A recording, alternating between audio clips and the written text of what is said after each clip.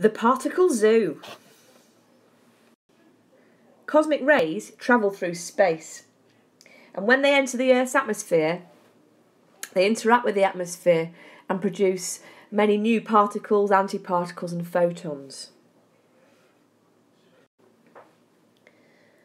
Most of the cosmic rays were found to be fast-moving protons or small nuclei, and when they collide with the gas atoms in the atmosphere, they create showers of particles and antiparticles. Using cloud chambers, which we've seen already, and other kinds of detectors, many of the new types of short-lived particles and antiparticles were discovered.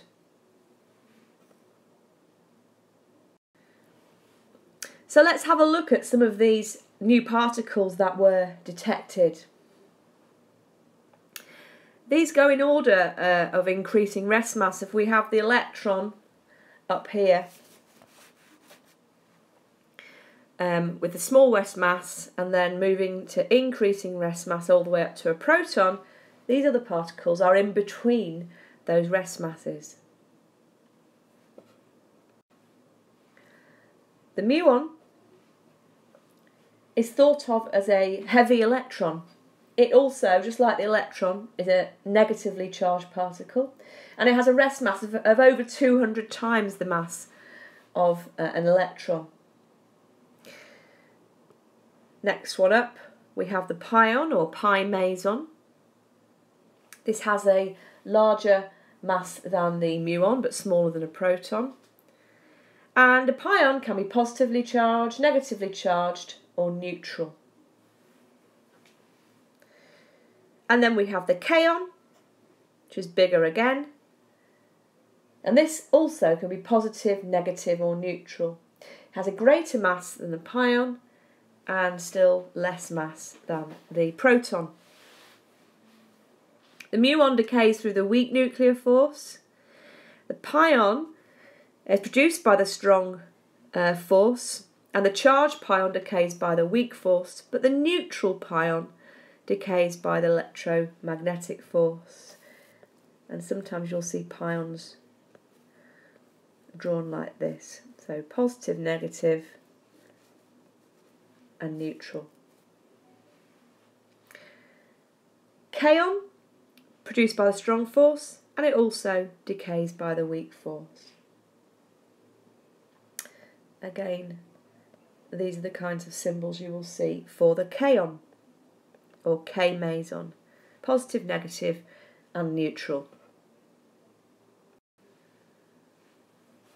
A little bit more about kaons.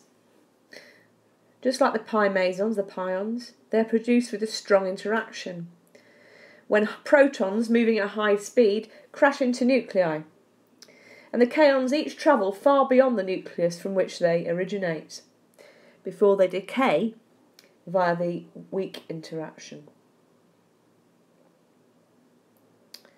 Their decay products include pi mesons, and these and other properties led them to being called strange particles, and more about strangeness later on. All of these particles I've talked about so far can be created using accelerators, where protons collide head-on with other protons at high speed, so it's not just from cosmic rays. So what happens to these particles once they're created? Well, they decay, and they decay into other particles. And K mesons, being the bigger out of these new particles we've been discussing, they decay into pions or pi mesons. They decay into muons and antineutrinos, or they decay into antimuons and neutrinos. The charged pions, or pi mesons, decay into muons and antineutrinos, or antimuons and neutrinos, and the neutral pion decays into high energy photons. Muons and anti-muons decay into electrons and antineutrinos.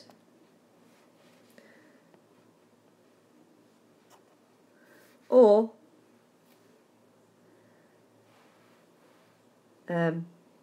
positrons and neutrinos.